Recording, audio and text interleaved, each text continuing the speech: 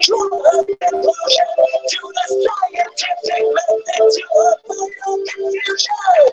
Make an observation, ask a question, form a hypothesis and make a prediction to a test or experimentation. Analyze hand-to-hand, draw a conclusion. Make an observation, ask a question, form a hypothesis and make a prediction to a test or experimentation. Analyze hand-to-hand, draw a conclusion.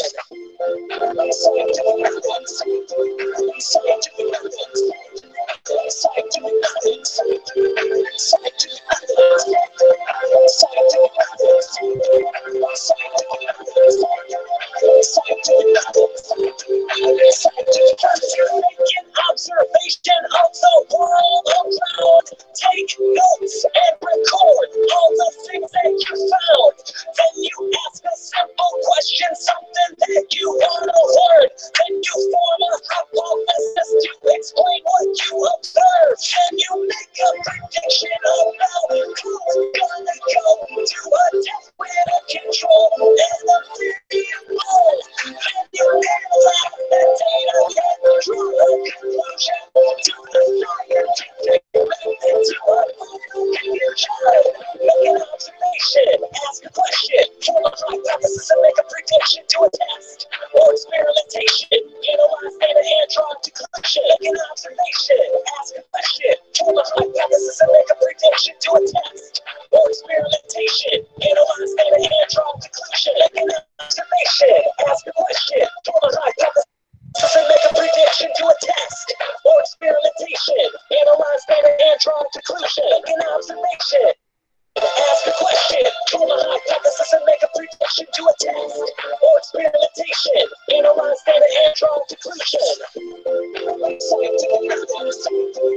Scientific methods. Scientific methods. Scientific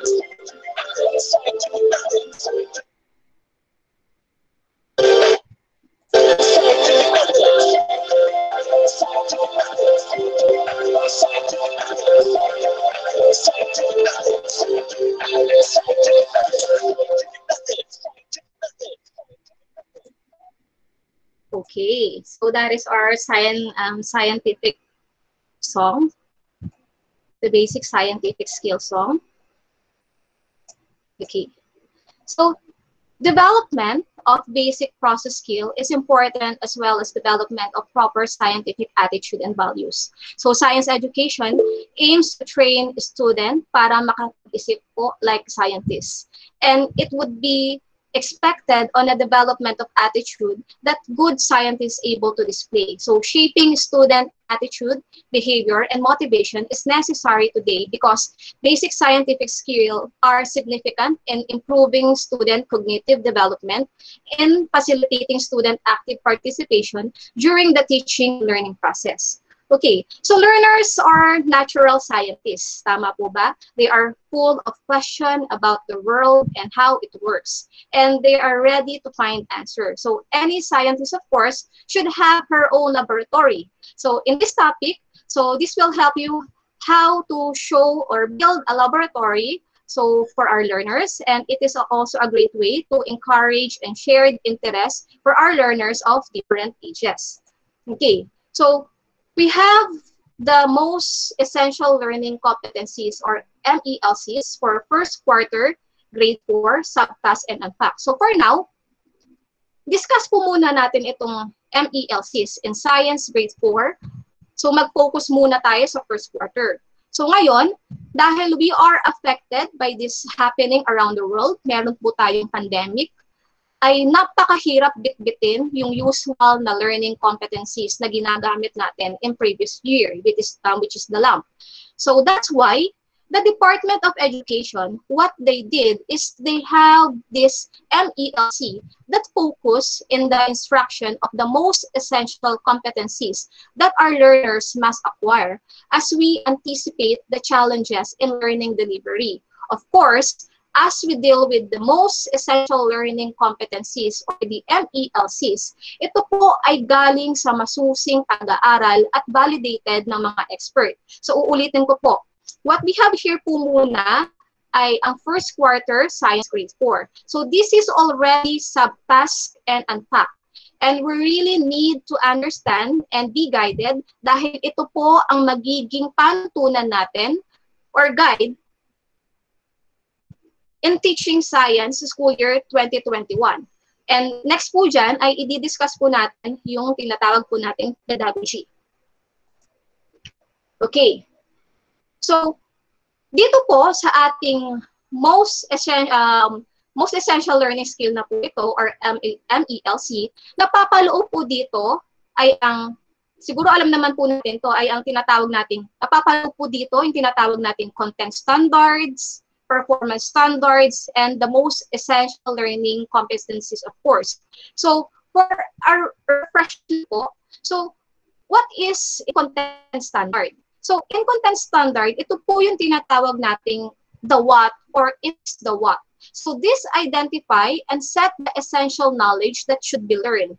And for the performance standard, this is the how, or this describe the abilities and skills that the learners are expected to demonstrate in relation to the content standard. And of course, the MELCs, are the most essential learning skills. This refers to the knowledge and understanding, skills, and the attitude that learners need to demonstrate in every lesson or learning activity. So ito po yung day-to-day discussion po natin and daily activities ng mga learners. And take note po, I think alam naman po natin na dapat they are related to each other or they are parallel to each other.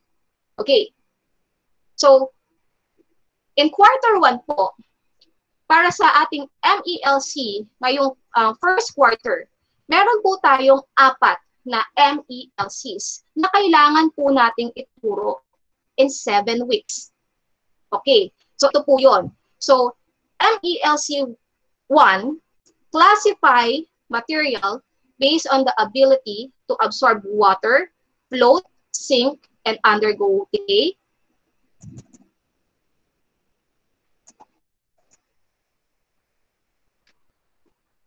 And then we have MELC2 that describe the changes in solid material when they bend, press, hammered, or cut. And then we have the MELC3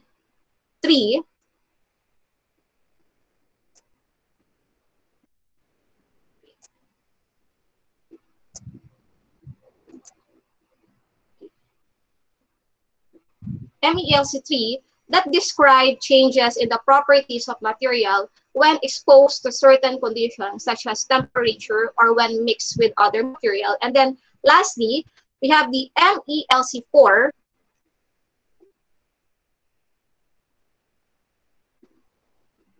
identify changes in materials, whether useful or harmful to one's environment. So yan po yung sinasabi nating 4 na MELC na kailangan po nating maturo within 7 weeks.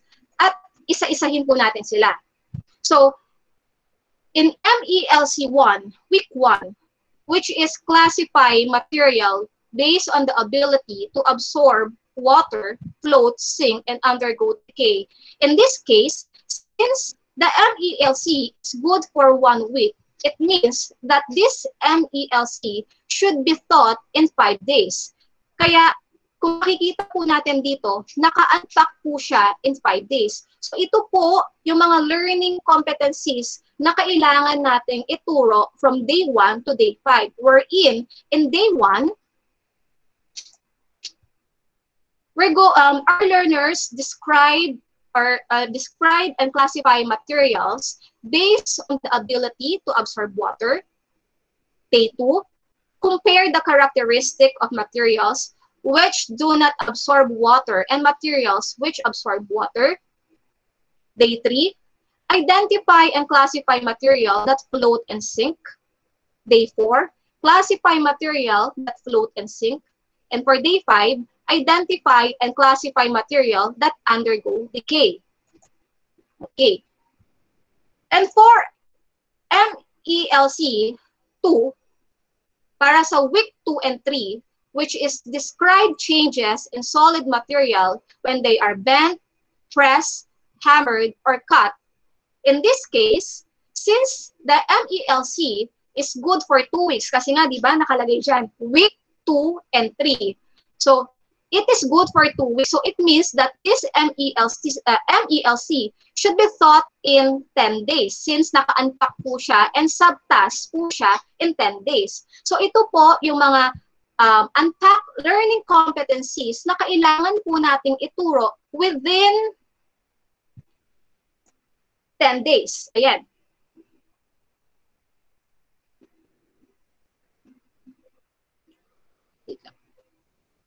So, ayan, within 10 days. So, first day to within 10 days. So, in first day, the learner should identify and describe ways in changing the shape, texture, and other observable properties of solid material. Day 2, describe what happened to solid material when bent. Day 3, describe what happened to solid material when pressed. Day 4, differentiate changes in material when bent or pressed. Day 5, describe what happened to solid material when hammered. Day 6, describe what happened to solid material when cut. And then we have day 7, differentiate changes in material when hammered or cut. Day 8, demonstrate how materials may undergo change by bending, pressing, hammering, and cutting. And day 9, group materials based on its ability to bend, press, hammered, and cut. And day 10, make an artwork using bent, press, and cut material. So, bakit kailangan ko po isa-isahin itong mga MELC na to, ito pong mga learning competency na to? Dahil napakahalaga po nito sa aking topic dahil dito po ako kukuha ng mga activity o mga home experiment na gagamitin natin. Gagamitin natin para ituro for 7 weeks. Okay, so moving on to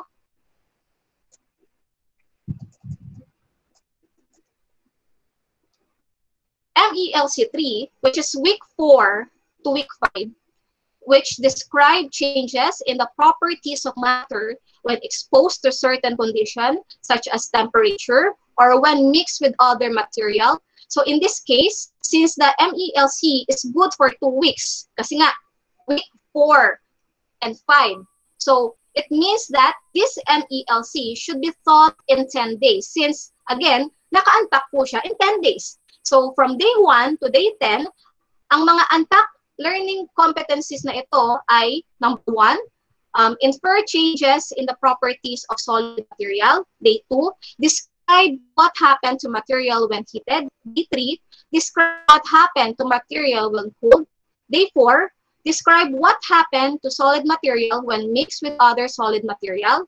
Day 5, identify the effect of mixing two solid material. Day 6, describe what happened to solid when mixed with liquid material. Day 7, identify the effect of mixing solid and liquid material. Day 8, describe what happened when two liquid material are mixed. And day 9, describe the changes in the different material when exposed to different temperature. And then we have day 10, prepare a fruit veggie juice out of available fruits and vegetable in your area. And lastly, we have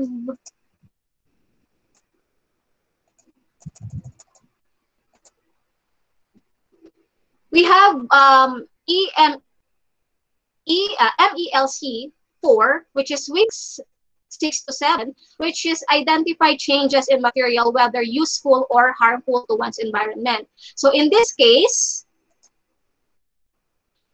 the MELC is good for 2 weeks. So it means, again, it should be taught in 10 days. So from day 1 to day 10. So these are the learning competencies for MELC 4. So day 1, identify changes in the material that are useful or harmful to one's environment.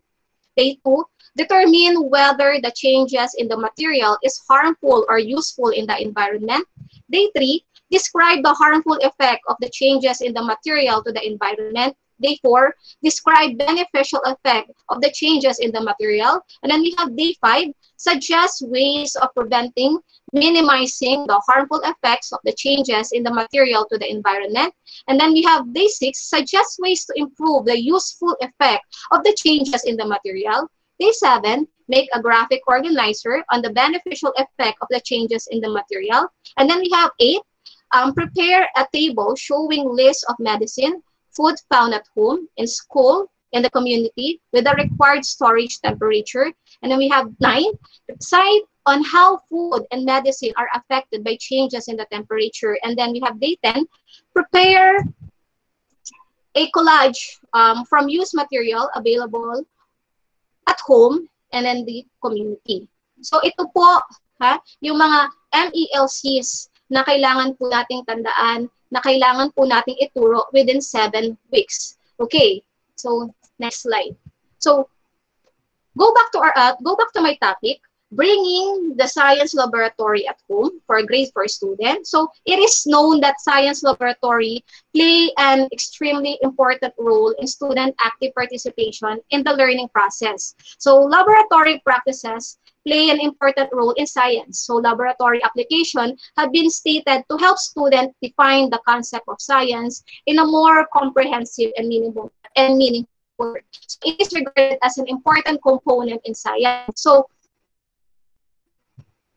what is the importance of science laboratory? So the importance of science laboratory is it arouse and maintain the interest, attitude, satisfaction, open-mindedness, and curiosity in science. It also develop creative thinking and problem-solving ability. And it also promote aspect of scientific thinking and the scientific method like formulating hypothesis and making assumption. And it also develop a designing, executing investigation, observation, recording data, analyzing, interpreting results. And it also fosters science inquiry skills that can transfer to other spheres of problem solving. And then the most important one is it helps the student to grow both appreciation of the orderliness of scientific knowledge and also in understanding the tentative nature of scientific theory. Okay, so in the current study, it had been revealed that laboratory practices or doing experiment in science bring major contribution. So when it comes to the benefit of the teacher, laboratory practice or experimentation in science lesson offers advantage to the student both by providing a permanence of knowledge and by supporting the development of science skills. So base po sa pag-aaral, it's shown that experiment have resulted in a positive attitude of a student toward a science laboratory. Ngunit, sa panahon pong ito, sabi ko nga po kanina, it is a big challenge for us teachers to bring a science laboratory as this pandemic became a barrier or a problem. And we should not let this happen. Dapat tuloy pa rin po tayo para ma-maintain po natin ang interest, attitude, open-mindedness, and curiosity ng ating learners with the use of home laboratories. So, kailangan din po natin dito, of course, ang suporta ng parents or guardian. Dahil kung wala sila, it will not be materialized or possible na mag-succeed itong pagsiset up ng home laboratory at home. So, I have here different experiment and activities congruent and parallel to the MELC na na-discuss ko po kanina. Okay.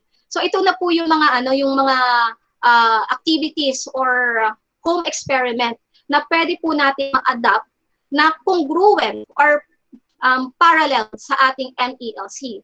So let me discuss this one by one. So because while children are stuck at home in the midst of coronavirus, they can do hands-on science experiment at home. So alam naman po natin na marami sa ating parents, they don't have a teaching background or finding hands-on way for children to learn while at home, and it can be particularly time-consuming and difficult for them. Kaya nga po, gawin po natin ang lahat ng paraan para ma-motivate po natin ang ating learners at ang ating parents to support this activity. Okay. So, for MELC Week 1, which is classify materials based on the ability to absorb water, float, sink, undergo decay, ito po yung mga materials na inilagay ko po dito. Okay, so this is our sample activity for material that float and sink.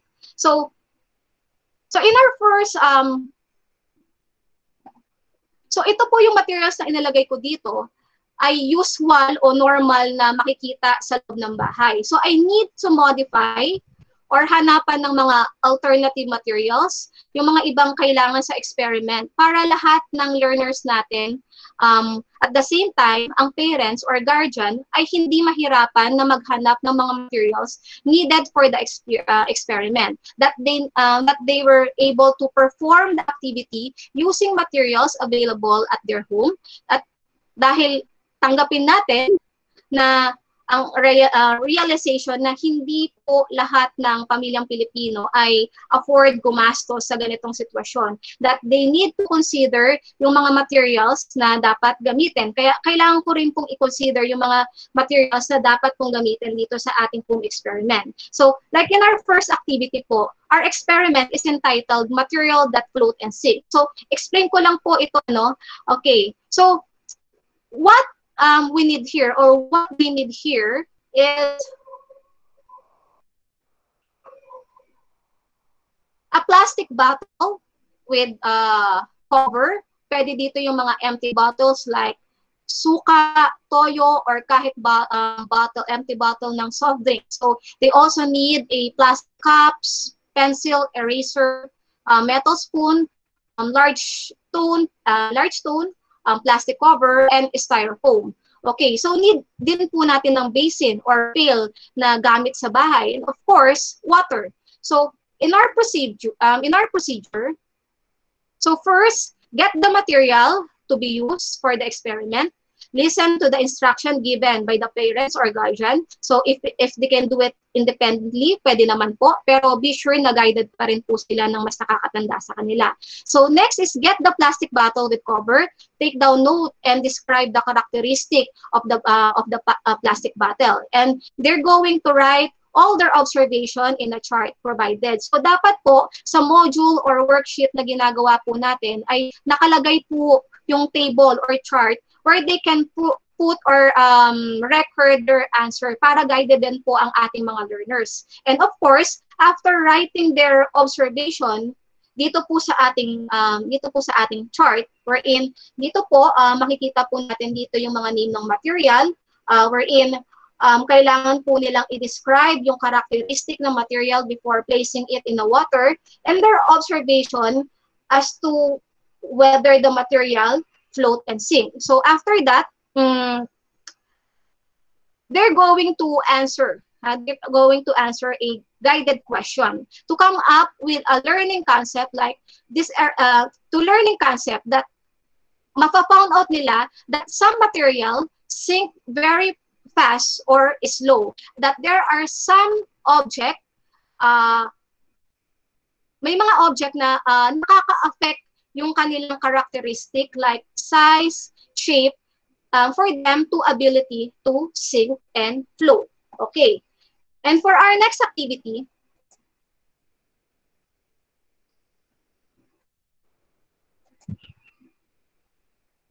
okay, so in our next science home experiment po, which is entitled, What Will I Turn Into? Materials that undergo decay. So in here, they will be needing this material, like 3 pieces of plastic transparent cups, a slice of bread, plastic bottle cups, rubber band, any leaves, like mga vegetable leaves natin, like kangkong or kamote leaves, slices of banana, leftover food, water, and for the procedure,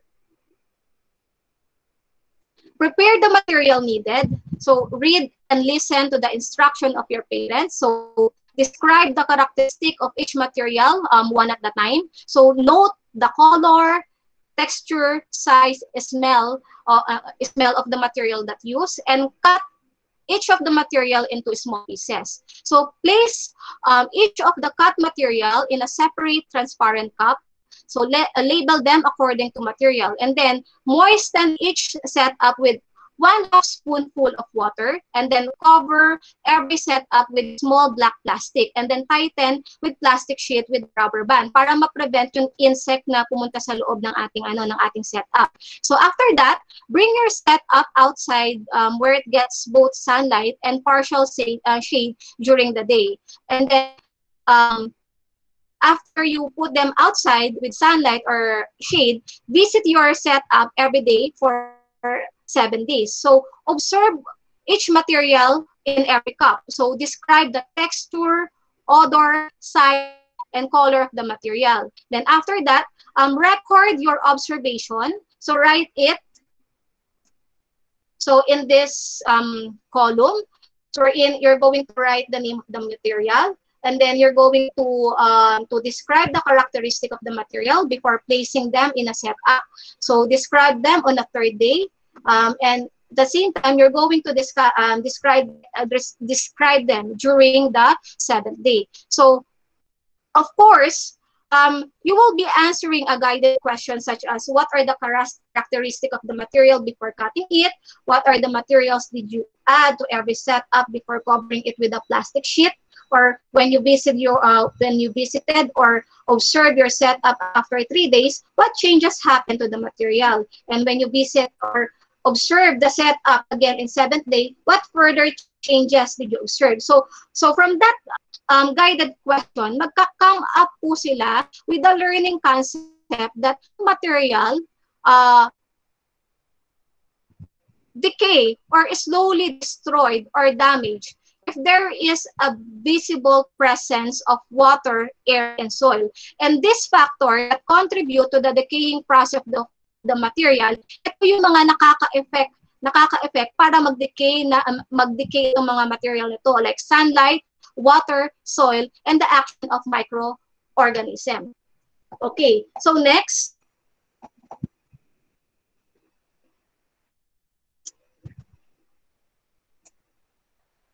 So we have MELC 2 or week 2 and 3 that describe in solid material when they are bent, pressed, hammered, or cut.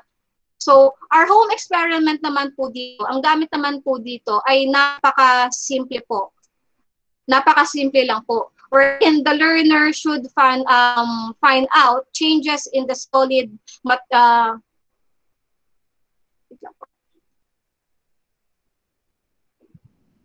So in here, what you need is candle, ice cube, wooden stick, ball pen, clay, paper, plastic cup, match. This activity, proper supervision of an adult is needed since gagamit po sila ng match and candle to observe the changes in the solid material. So for the procedure,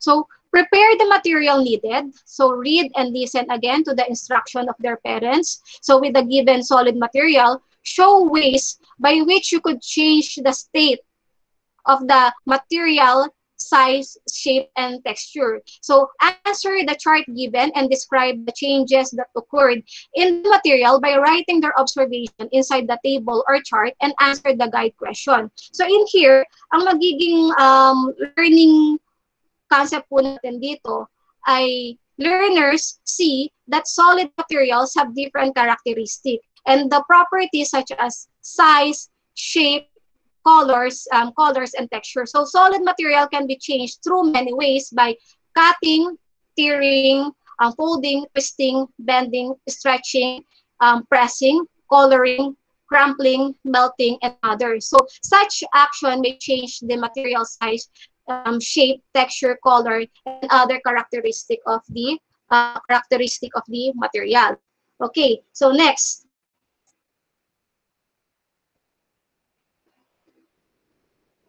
So dito naman po, so in our next activity, home activity in our home activity, part pa rin po ito ng MELC2, week 2 and 3. So in here, learners describe changes in solid material when they are bent. So materials needed are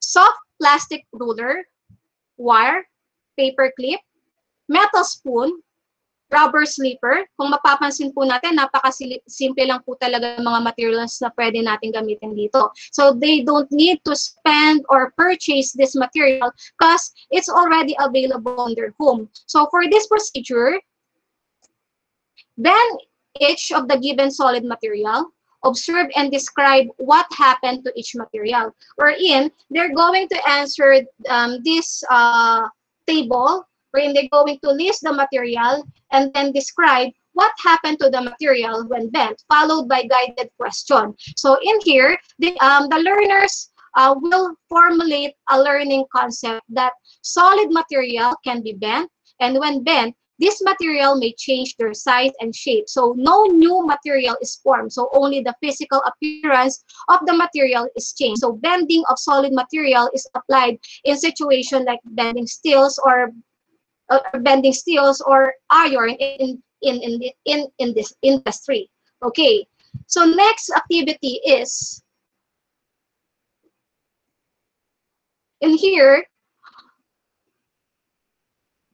Our most essential learning here is to describe solid materials when pressed. Okay. So learners answer the question, what happened to solid material when pressed? So they will be needing this material available at their houses like ripe banana, pandesal, or bread, or yung pandesal or bread na kinain nila kanina umaga. Okay, so we have small wood, clay, large stone, and sponge. And for our procedure, of course, so using a piece of wood or large stone, so press each of the given material, like the ripe banana, so pandesal bread, and the clay, and then the sponge. And after that, they're going to observe what happened to the material. They're going to record using the table below, and again, answer the guide question. So in here, the learning concept here naman po is solid material can be pressed. So when pressed, this material may change their size, shape, and other solid material may also change their texture when pressed. So however, no new material is formed because only the physical appearance of the material is changed. So another activity is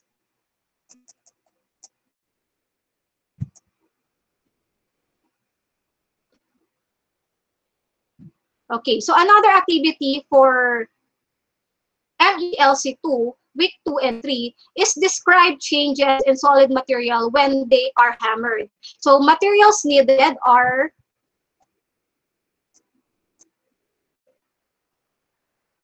block of wood, empty can or lata, rocks, candy, piece of metal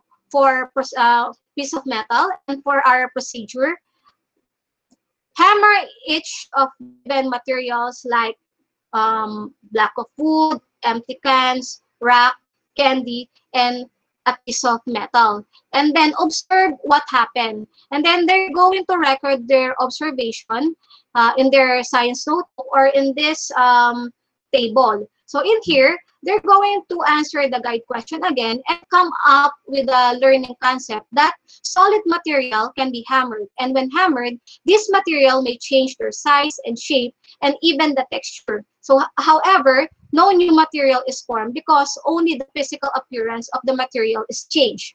Okay, so next is home experiment that describe in solid material when they are cut. So this is another simple activity po that can be done at home because the availability of the material, So what you need here is block of wood, again, an empty can. Ano ba to? Wait lang po. Wait lang po.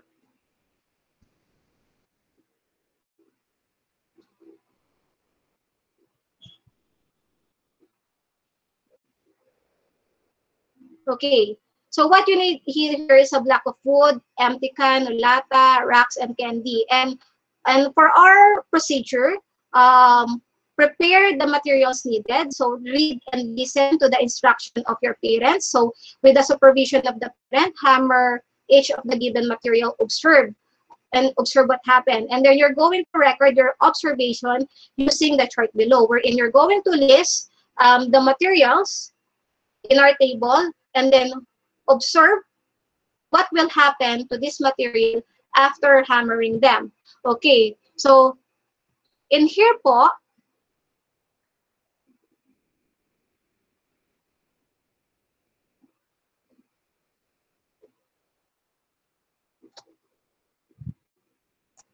okay, parang nalito po ako. Okay, so next po natin, wait lang po ma'am ha.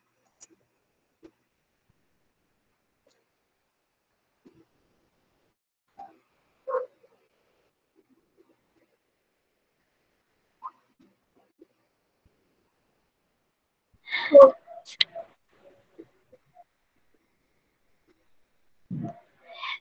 Sige ma'am, maisingit ko lang po ma'am habang inaayos niyo lang po. I-appreciate ko lang po yung mga nag-share po ng thoughts nila dito sa ating group chat. So, according po kay Sir Almer, nakakatulong po itong activities na to para hindi lang basta matututo yung mga bata. So, syempre, it's a way na rin para i-improve nila yung, para mas ma-develop yung relationship nila with the parents. Parang ganun. okay. Okay, so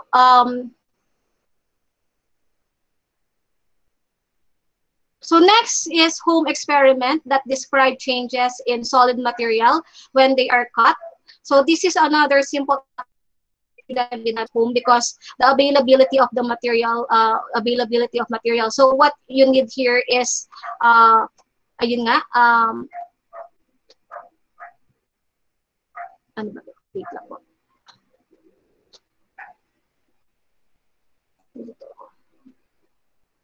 So ang mga materials po natin dito ay any kind of paper. So pwede po tayong gumamit dito ng newspaper, cardboard or carton, used clothes, candy wrapper, and lid. So for our procedure, so what to do is you're going to prepare a materials needed. So read and listen to the instruction of your parents, of course, and with the supervision of the parents. So cut each given material like the paper, the cardboard or the carton, and the used clothes. So dito sa used clothes, pwede naman tayong gumamit dito ng mga basahan. And we can also use candy wrappers. And then after you cut this material, you can record your observation using the chart below. Okay, so that's it. And then next po natin, for our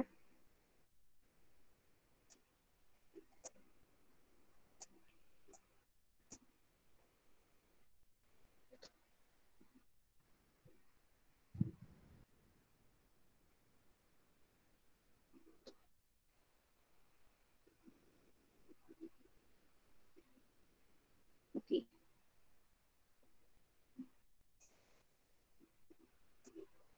So for our next activity for MELC 3, week 4 and 5, with the activity titled What Happened to the Solid Material When Mixed with Liquid Material. Again, for our materials, it should be available at home, like garlic cloves. Wait lang po. Nako, nalito. Nasaan yung ating ano?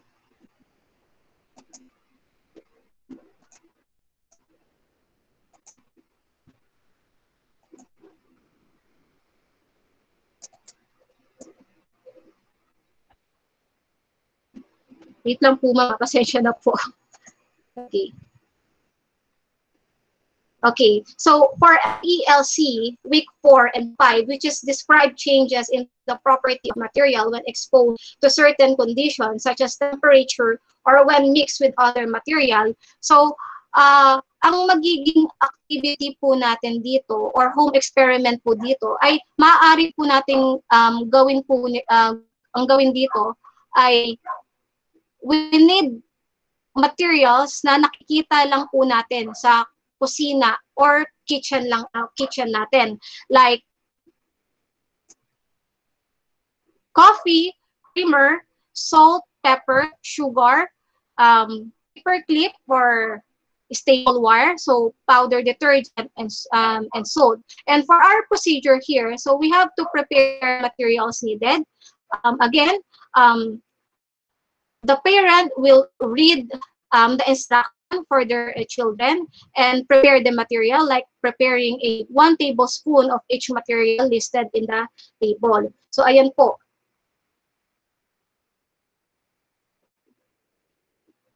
Okay, so after mixing and combining the materials given, so observe what happened. So you may also touch, feel the resulting mixture, and then record your observation on the table below. So by checking the proper column, you are going to answer the guide question. And for them to formulate a learning concept, ito na po yung mga mapo-formulate na learning concept nila, wherein when 2 or more materials are combined, a mixture is formed. So solid material can be mixed or combined with other solid materials. So mixed material can be classified depending on the appearance of the resulting mixture. And when the solid material is mixed with other solid material, each of the combined mixed material can be easily identified or distinguished from one another, such as mixture called heterogeneous mixture.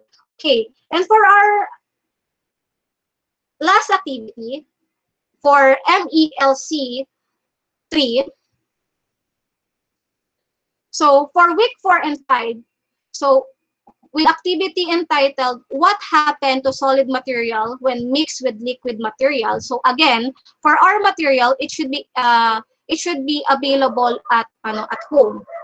Okay, like ayan po, like garlic cloves, 4 pieces of drinking glass, tap water, vinegar, cooking oil, rubbing alcohol, flour, salt, pepper, betchin, or leaves. So, and for our procedure, prepare the material needed, read and listen to the instruction of your parents. So, get a clean drinking glass. So using a spoon or mix, combine solid material with the liquid material listed in the table. So after mixing the material, observe what, and then that's the time they're going to record their observation in the table below by checking the proper column.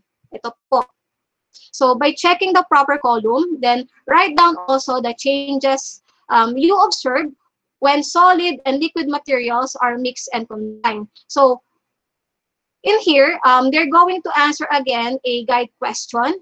So for them to come up with a learning concept like solid material can be mixed or combined with liquid materials. So some solid materials completely dissolve in liquid materials, but others do not. So some solid materials settled at the bottom of the container, while others stayed within liquid. So some solid material spread out evenly in the liquid, but some do not. So when mixed with liquid, some solid material change in size, shape, color, but some do not.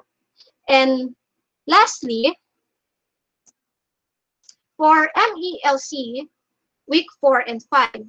So they're going to identify changes in material, whether useful and harmful to one's environment. So in here po, for MELC 4, we have to identify whether the material are useful or harmful to one's environment. So in this activity, so this is very simple then, kasi kailangan po dito is for them to observe the surrounding. But let me remind lang po, baka po kasi lumabas sila kung saan-saan po dito. So for them to explore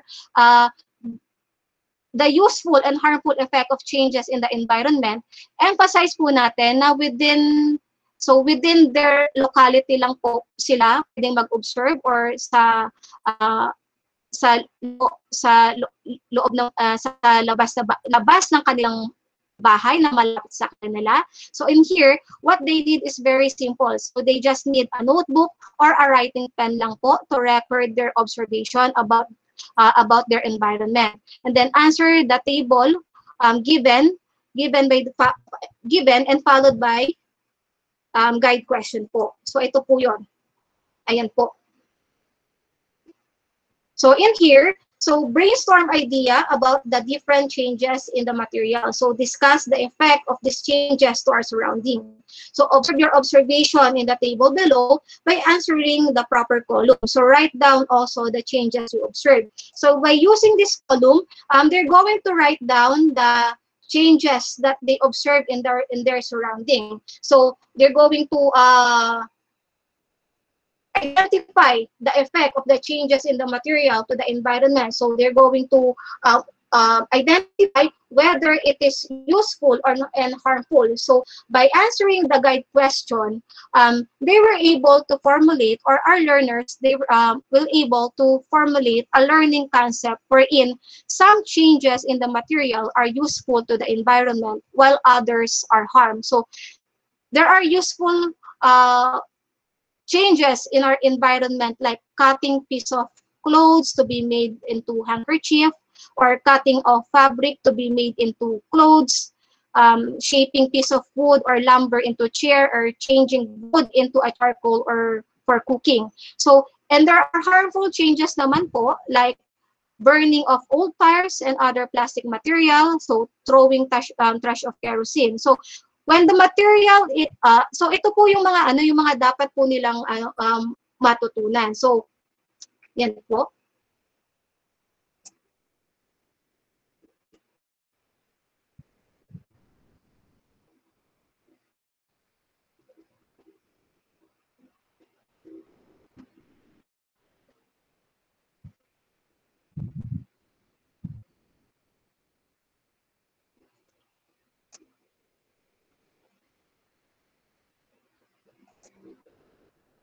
Okay. So yun lamang po. So may I leave this message po, because I am a teacher, so I dream big, I work hard, I don't let mistakes stop me. So I solve problem with grit and reflection, and seek to improve, and I collaborate with others. So I share my thinking, set goals for myself, and I help others to reach their goal and learn relentlessly every day, and I never give up. So sana po natutunan po kayo sa ating mga discussion ngayon. So thank you po, and keep safe po. Ayan. So, thank you po, Ma'am Sharlyn. I hope nag-enjoy po tayo at marami din po tayong natutunan mula sa topic ni Ma'am. So, now we can proceed with our open forum. So, pasensya na po kung may mga ilang questions po tayo na hindi po natin ma-entertain kasi nga po, limited lang ang ating time. Pero as much as we can, we will try to answer po some of your clarifications po about the topic of Ma'am Sharlyn. Okay? So, gaya nga po ng sabi ko kanina, para maging active ang ating open forum, you can just send a question mark po in our group chat, and then I'll mention your name. Tapos, you can open your mic po para kayo mismo ang magtanong kay Ma'am Sharlyn. So, open na po tayo for our question and answer. So, habang inaantay natin ng mga magtatanong po, magbabasa lang po tayo ng ilang mga thoughts and comments dito. So, from Sir Saysay, these modules will help build rapport between parents and child as the lesson progresses each day. That is true. And it also builds strong communication between parent and child.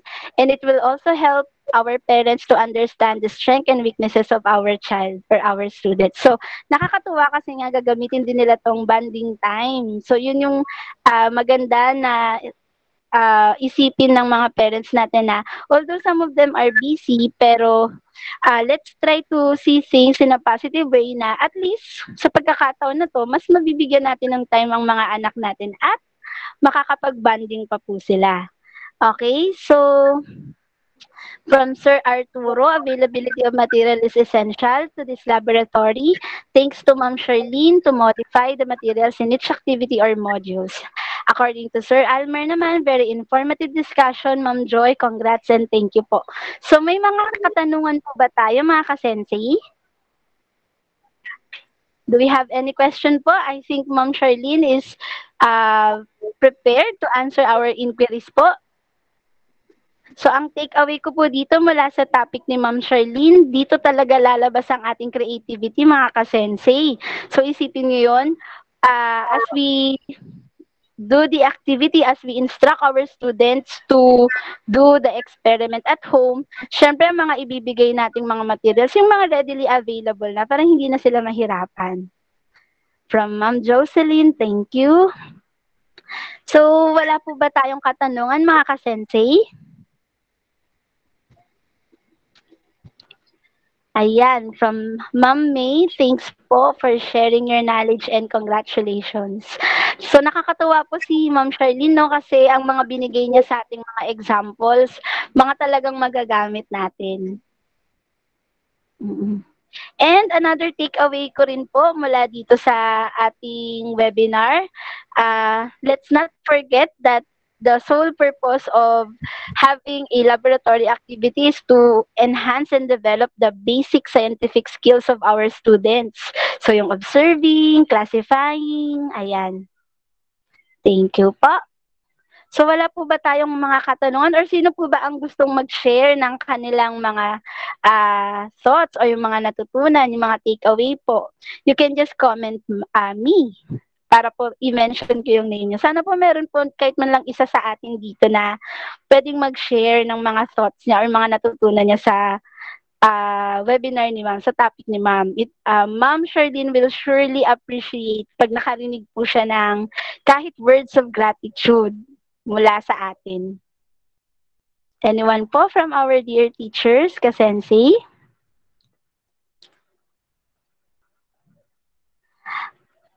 So nakakatuwa kasi puro positive po ang ating mga comments. Congratulations again, Ma'am Sharlyn. So wala po ba tayong mga katanungan? Or any kahit congratulatory message po for Ma'am Sharlyn if you like. Okay, sige. So habang inaantay natin kung sino po ang pwedeng magbigay sa atin ng kahit man lang a short message for Ma'am Sharlyn, let me take this time po to recognize and appreciate the effort and time given to us by Ma'am Sharlyn. So we will be giving Ma'am Sharlyn a virtual certificate of recognition. So let me just read to you the content of our certificate. So, certificate of recognition is given to Ma'am Sharlyn Joy P. Junio for sharing her expertise as a resource speaker during the conduct of the science education in the new normal sessions for equipping and improving, or what we call as the Project SENSEI webinar series. And her topic is Bringing Science Laboratory at Home for Grade 4 Learners, held on June 29, 2020 at the Division of Navotas City via SDO Navotas Science Teachers, given this 29th day of June, today is June 29, via Google Meet, signed by Sir Alejandro G. Ibanez Seso, Assistant Schools Division Superintendent, Officer in Charge, Office of the Schools Division Superintendent. So, congratulations, ma'am. Thank you Pasensya po. naman kung ngayon, ma'am, virtual certificate lang po muna tayo. So, we are deeply grateful for your time and expertise, ma'am. Okay. Salamat, Ma'am Kat. Welcome po, ma'am. So, another one we have from Ma'am Leonora. Thank you daw po, ma'am, for a very informative discussion. From Ma'am Rosario. Ayan. Magagamit within the locality. Okay, and Sir Russell, I think, would give us a short message from Ma'am Sharlyn. Yes. Nagulat ba? Thank you, ma'am. Okay, congratulations, Ma'am Sharlyn. Yes po. Nag-enjoy ako sa mga activities na present mo. Sabi nga po doon sa comment, no, hindi na kailangan lumabas ng mga bata. Yes. So talaga sa bahay, magagawa nila yung mga activities. And by doing these activities, we hope that our learners, our students or pupils will develop the science process skills. Thank you po, sir. Mm. Thank you, Sir Russell. Thank you po. Apo. So, again, thank you, Ma'am Sharlyn. So, aabangan ka po ulit namin sa mga susunod na webinar series. Sana, in the near future, mabigyan pa po ulit kami ng chance na mapakinggan po kayo sa mga ganitong opportunities. Willing pa po ba tayo, Ma'am? Ay, class picture daw po. Class picture tayo po. Class picture daw po, sir. Possible ba, sir, na makapag-class picture tayo? Tanong natin sa ating kasamang technical dito, si Sir DK. Ay, si Sir DK pala ang mismo nagsabi. I'm so sorry. Ayan. So, class picture daw Pakita po mo tayo. sa video. Apo, paki-on daw po ang ating mga video para makita tayo. Para magpa-class picture po tayo. Nasa McDo ka ba? Sir DK, ready na ba tayo? Picture na ba? Naka-on na po ba ang ating mga video? Sige, magpakita na po tayo. Para mapicturean daw po tayo. Attendance din po ito. 1, 2, 3. Okay na po. Thank you. Ayan. Sir DK. And I think that concludes our webinar series for today. Don't forget to answer our evaluation form to be posted in our group page. So I am again Ma'am Katryn Tan, your moderator for today, and salamat po sa inyong active participation sa ating webinar. So ingat po tayo palagi and have a wonderful day. Thank you po.